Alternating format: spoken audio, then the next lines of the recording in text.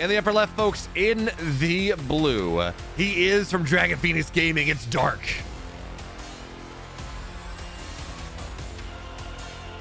And in the bottom right, in the red, the Slayer of Trigger and many others, SKillous.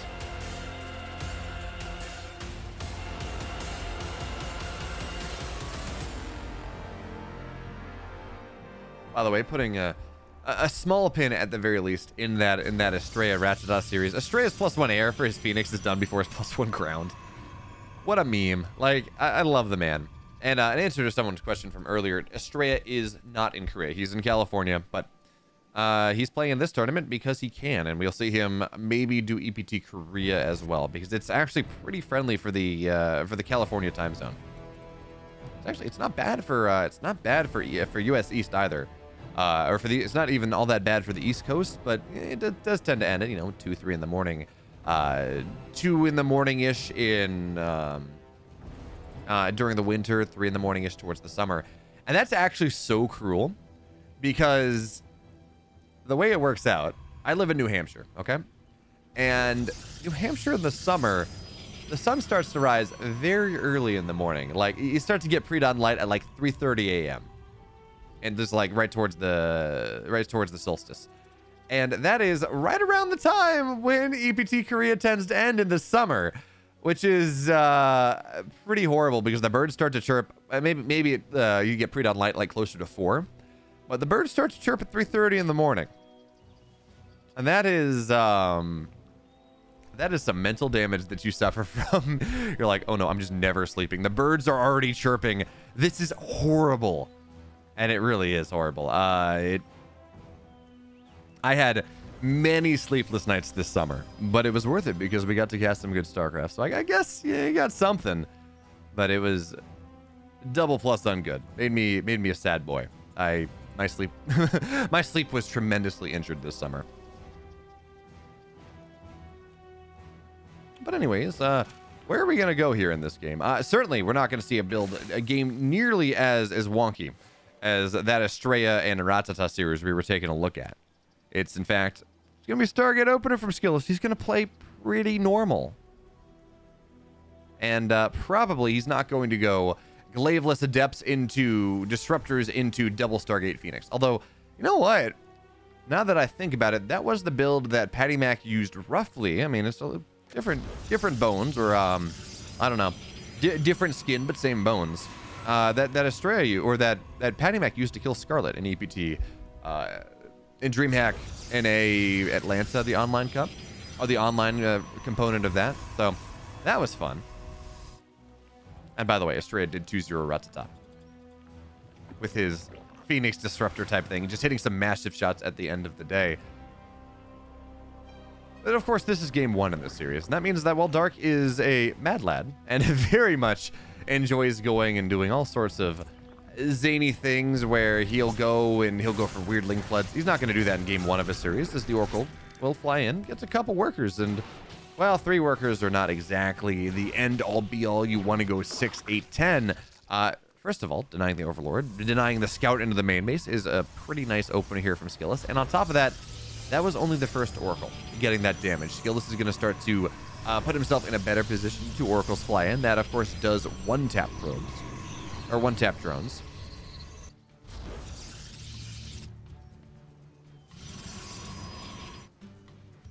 So let's just see how much damage SKillous can get done. Of course, behind this, additional gateways, adding a Twilight. And oh, SKillous is going to try to kill the Queen. No, Queen has energy for any sort of transfuse. So yeah, Queen is not economy, but it pretty much is. It is transfuse, or it is injects, it is anti-air, it is creep spread. It's a lot of things, and it's worth, 3 drones or more, depending on how you want to do the math, which is great, right?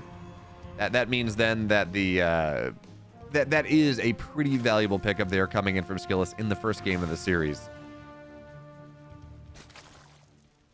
But okay, it looks like he's just gonna play hero style, or the modern hero style off of this. Is now we're gonna see a Forge go down, but I don't know that this is gonna be quite the modern style that I was talking about, as we have started to see as Oracles fly in, but Queens are here in Spores, and Oracles are low enough at this point that it's not gonna work out super well for him. We are at a point in the meta where it seems like we're seeing a lot of Protoss players go double forge, play very defensively off the Oracle Blink opening, and just use that to go and get aggressive, or just use that to kind of play as defensively as possible, build themselves into like a 2-2 timing, and let the Zerg player attack into them. But that is not what SKillous is doing. His blink is 2/3 of the way done, 3/4 of the way done. Stalker's on the left side. He's got a nice stasis trap to retreat to, and well, that's going to have to be, he's actually not going to be able to find his way back to that one. So good recall. Couple Stalkers on the right side are going to get knocked down, and Dark handles this one pretty damn well. Stalkers are going to try to find them a corner as much as they can, actually maybe buy time for blink to complete, but it's 15 seconds away. So Dark is going to kill 4 Stalkers. The initial move out from SKillous is a disaster.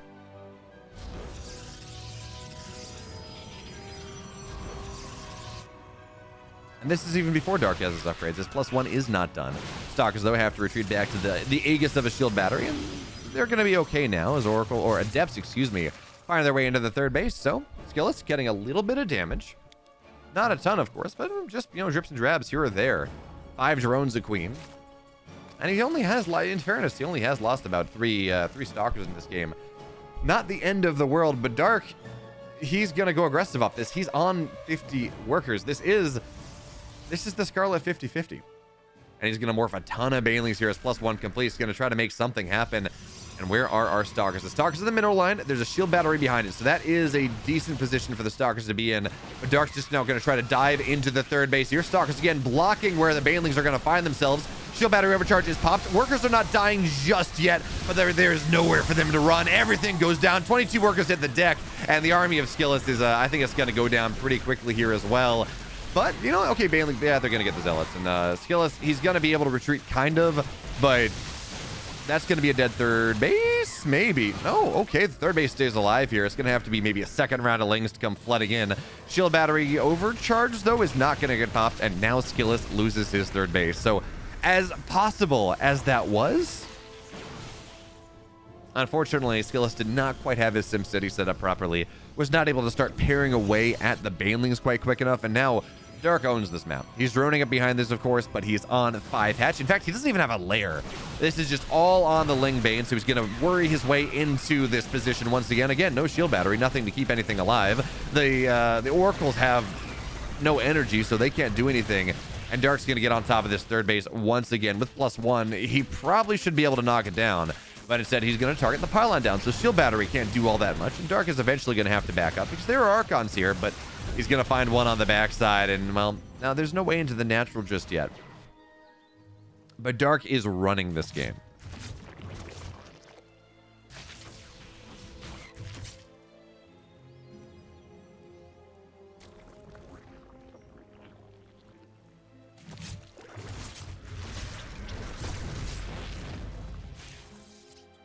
So SKillous has one opportunity left to him.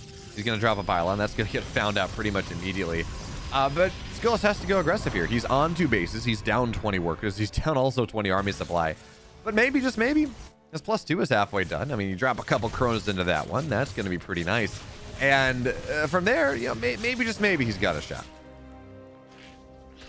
I don't really know. So Lings, they're going to find a third base once again. And SKillous has to go. Yeah. In fact, he's just going to tap out. He understands that the break will not happen. Dark has a 1-0 lead now in the series.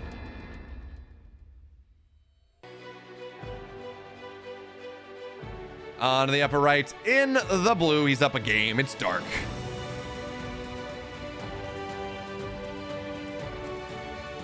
And hoping that about 30 Banes don't kill his third base in this second game, SKillous.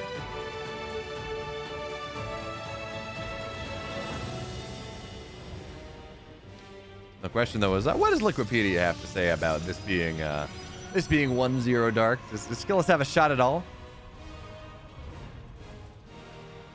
Surprisingly, 10%.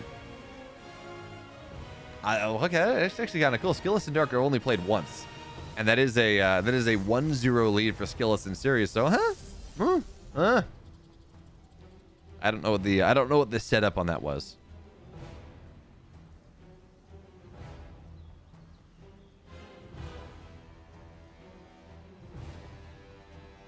Yeah, you know, I'm not saying that Hero Marine's run, that Hero Marine losing to Beyond is like, wow, he's so bad. Just more like it's 3 a.m. and he played in EPT Europe as well. So losing out before he's in the money is not too surprising. But Dark. Okay, SKillous did get a scout on this. Dark is proxy hatching. And proxy hatching, of course, with the changes, is a little bit more powerful. Creep spread's much faster now off the hatch, so you're able to kind of get creep. You're able to get creep forward, which means you can get spines, which means you can start to push creep off the edge a little bit more. It's a minor buff, but for someone like Dark who loves to do this anyways, that's all you need. You only need you only need a little bit of a reason to go in and go for that. So drones have actually been pulled onto the, or have been rallied onto the other side of the map. So 2 spines are going to get started here, back defensively. Stalker gets chronoed out. And that is going to be the key to this defense, right? Stalkers and, well, the Forge and the cannons and everything like that. But 3 spines are already on the way. Lings are going to find their way through, start to worry away at this pylon immediately. Well, maybe not immediately. The Lings find their way into the main base first. Dark wants to see what exactly his opponent has, if anything. So actually knocking down the gas mine here is pretty important.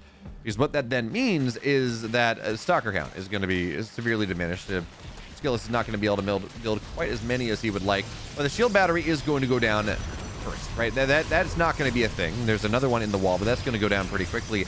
And because the creep spreads so quickly, the first creep tumor can be right up against the face of things, which means that as this creep starts to spread onto the other side of the wall, suddenly the rewall is going to be impossible. So what exactly is going to be the target here? For right now, we are seeing a spine get pretty low, but there are 3 spines. And the Stalkers, they're getting knocked down. It's going to be a target fire on the Cyber Core first, which means no more Stalkers. And, of course, no more Warp Gate. That's going to be denied. Now, pylons are going to start to go down here. One spine gets fairly low, but it's going to be able to go back. Queens is going to get some transfuse energy, and that is going to be a pretty nice deal. Shield batteries and cannons are set up, and while the natural is done, so certainly there's a shield battery overcharge. But we're seeing the fact that shield battery overcharge is not the end-all be-all anymore. The spines are starting to knock that one down, and, of course, the spine here, well, cannon beats the spine right now. So there is that, but we will, of course, see the gateway is going to fall. No more production for SKillous whatsoever. And again, the rewall is intensely problematic. So more and more Lings getting ready, and now Baneling's getting ready. So the Banelings, they're not to kill these units. I mean, who cares? It's to knock down the cannons. It's to knock down the static defense is really the name of the game. And because we're seeing the Forge getting targeted pretty heavily here, there will be no more cannons on the reset. So Banelings, they run crashing in. They only get 2 cannons out of the 3. But now Lings are going to be able to get on top of things. Good force field, but a couple Lings find their way into the main base, where the damage is going to start in earnest. Again, notice Dark really focusing on making sure that he can get the gas. But at this point, who cares about the gas? There's no production. It's all in a static defense right now. I mean, maybe you get the Stargate up, but I don't even know how much that is really going to matter. Lings and Banes to come rolling in, but shield battery overcharge knocks the pile, or keeps the pylon alive.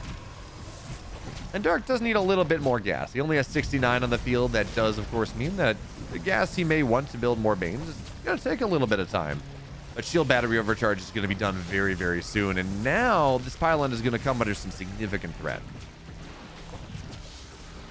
It actually seems like Dark will lose one of the spines on Burrow, though. Runs back away. Cannon gets a good shot. Stalker falls, and that's really not what you're looking for. But Void Rays are now on the way, finally. And there's only 1 Queen. There's actually no Spores, so a couple of Void Rays may make the difference. Now, Bailey's to come crashing into the pylon, but the shield batteries keep it alive. It's not all stacked together. But, of course, the shield batteries, they're out of energy. There's nothing to keep them alive anymore, so the pylons are starting to fall. Shield battery's starting to go down. And a Queen, well, it's only 1 Queen. So the Void Ray is not really under threat, but the Void Rays don't kill Lings all that quickly whatsoever. So it's going to be an Oracle behind that. Lings find their way into the main base, where they will start to ravage things, just knocking down as many workers as possible. So targeting dying, and there we go. They're going to target the pylon down here as well. Nothing's going to heal it, so this Oracle will not ever pop out, or at least not for a while. And Dark has 2-0 Skillous. Proxy Hatches are pretty damn powerful. Game 2 goes the way of Dark, and it's Dark Beyond in the semis.